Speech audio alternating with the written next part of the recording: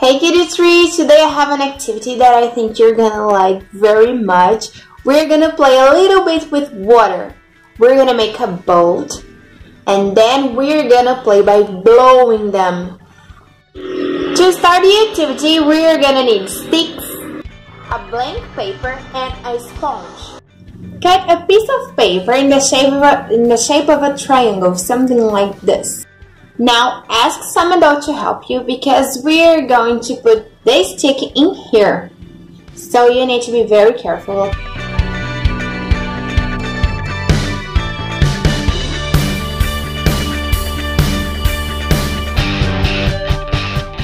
Now we take a piece of sponge and let's stick this in the sponge.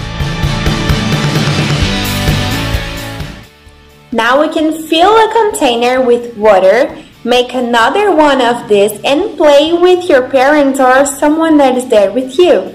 You just have to blow the boat on the water. Okay, I'm gonna show you.